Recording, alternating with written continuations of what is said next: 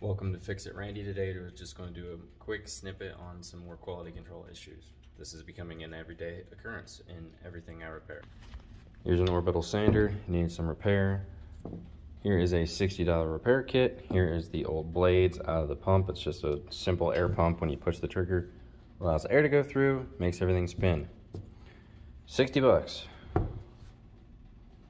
That is not molded correctly. It did not allow for the new blades to fold in and out like they should. It basically made them stick in there with the new blades that came with the kit.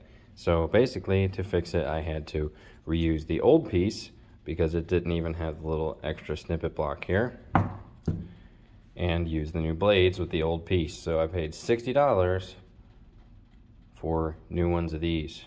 And of course, that's the only way they sell the kit. This is becoming every single solitary day on every part I do. Good luck out there in 2022.